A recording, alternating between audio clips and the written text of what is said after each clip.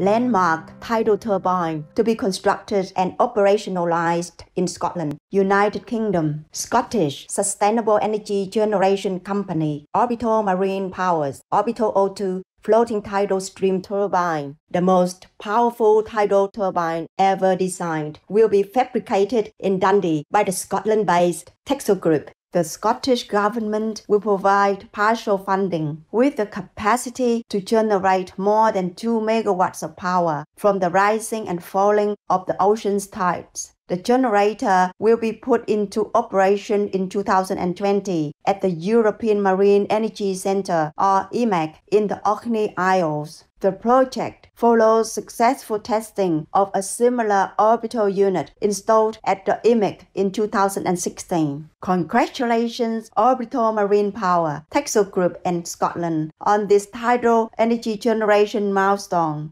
May this undertaking serve as a model of the vast, clean power potential from nature as our world shifts to green energy in the abounding wisdom of the Providence.